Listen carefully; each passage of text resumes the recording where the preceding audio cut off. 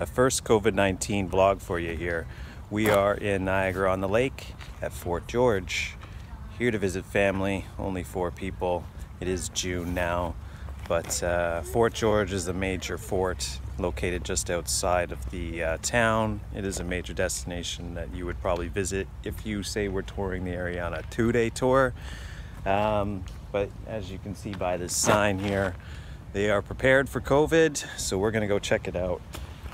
I got a coffee here too, but all the buildings are closed, so I've never been here before, which is the main reason why I'm here, because it seems like it would be kind of like a cool thing to check out before I head back into Toronto. Let's take a look at Fort George here, and I'll just sort of show you the sights, at least take advantage of it. It's a Monday, so it's going to be pretty dead, so I could get a lot of coverage of what it looks like. It's not that big, so here we go.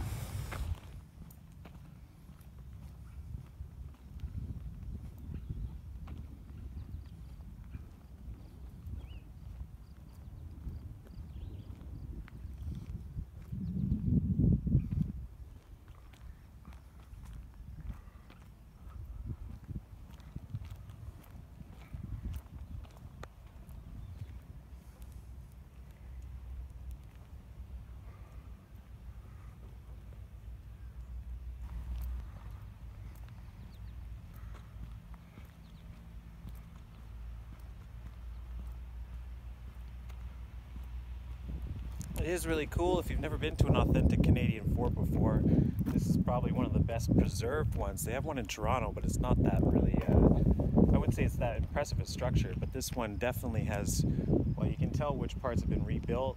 A la these sections down here. Sorry about the coffee, especially the size.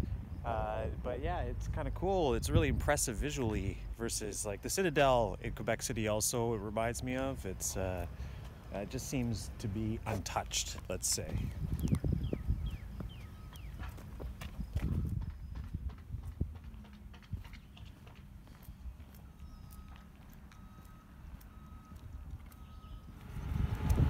So what is a fort really, but just like a giant space for people to, like, you know, sit and wait to get attacked. So that's all we got here, right?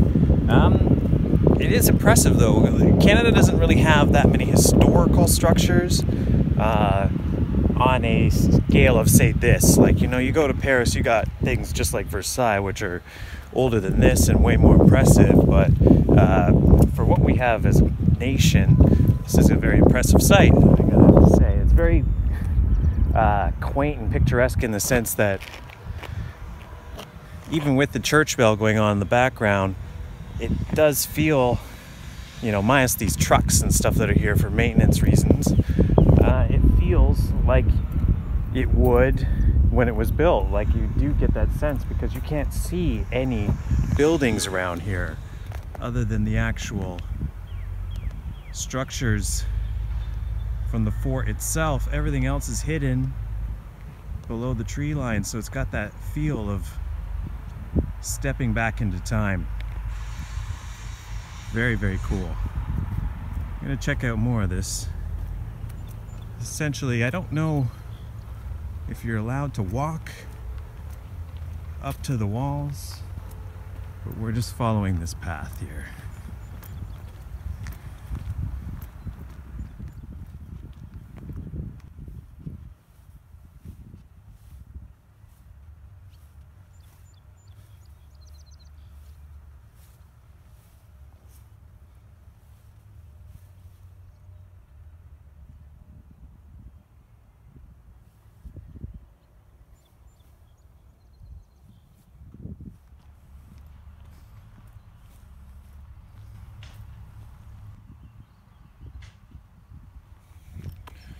These are all the buildings that are closed here, barracks. I'm somewhat familiar with historical building interiors. There's also a lot of massive bumblebees in this place, so I'm trying to avoid getting stung. I didn't want to mention that just to tempt fate. So here, some reconstruction work going on here. These appear to be the main buildings for presentations.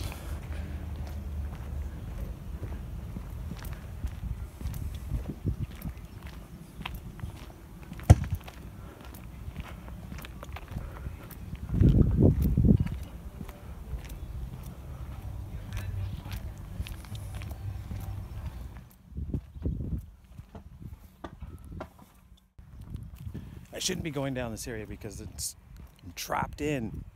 There's bees galore, but there's a path, so I have to go down the path.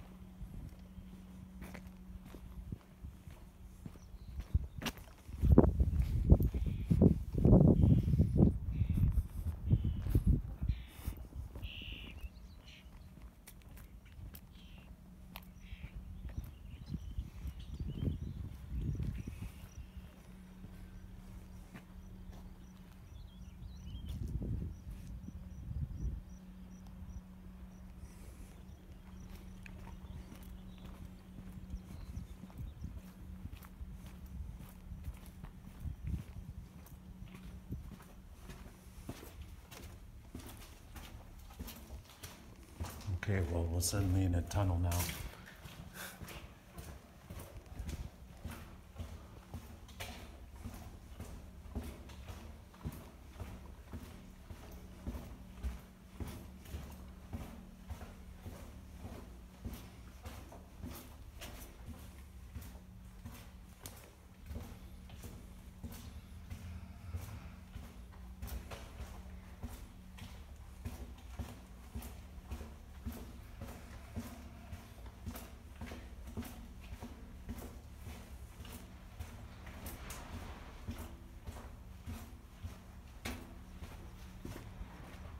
Okay, that wasn't creepy at all, yeah.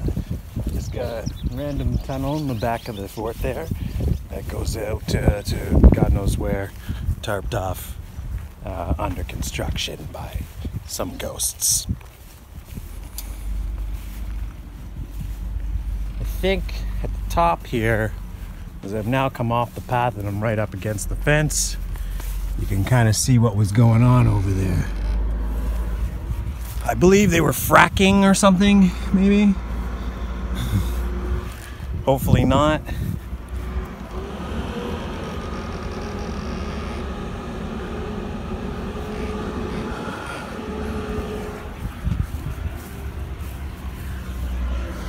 I could not tell you what actually they were up to inside. And above ground, you've got this stuff going on, so there's a lot of work going on in the fort.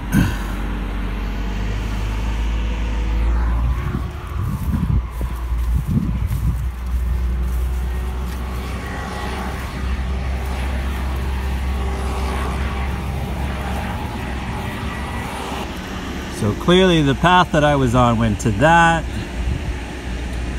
which would have been pretty cool to go inside, but unfortunately not available today. This place might be actually worth coming back and visiting just to go into those buildings. I didn't really think that it had, I do like tunnels, and that was a cool tunnel. And if you're gonna get like the experience like you got today, it's a Monday and there's not much really going on, you can't really beat that, can you? Can't beat that. I guess our final destination is one of these platforms. Please keep off of earthworks. Not really sure if this is an earthwork. We're not gonna go onto the platforms themselves then, hoping that that constitutes an earthwork.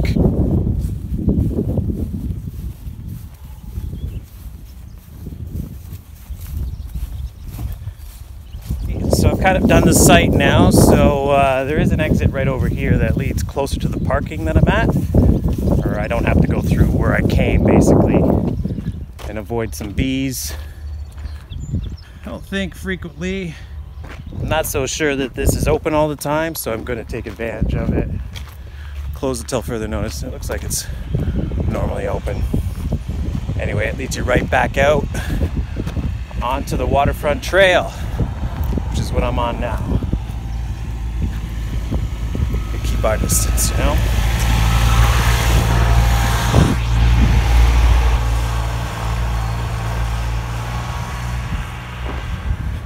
So So that's going to be a COVID-19 tourist attraction vlog, the first ever, here from historic Fort George in Niagara-on-the-Lake, Ontario.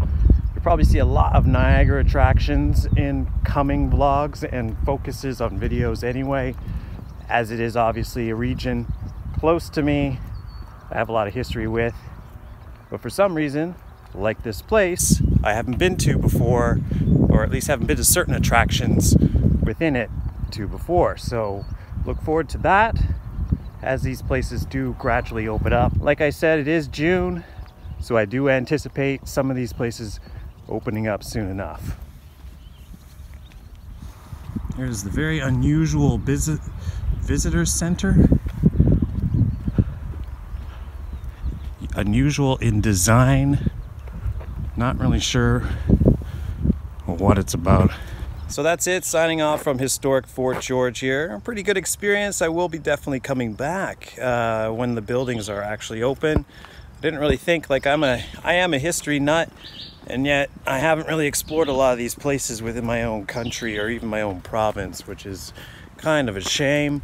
And I'll probably be changing that this summer, because why not? When the opportunity presents itself, you might as well take advantage of the local places within your own community or wider thereof. So stay safe, everyone. Hopefully you'll be able to explore some places yourself. Enjoy the videos, enjoy the ride.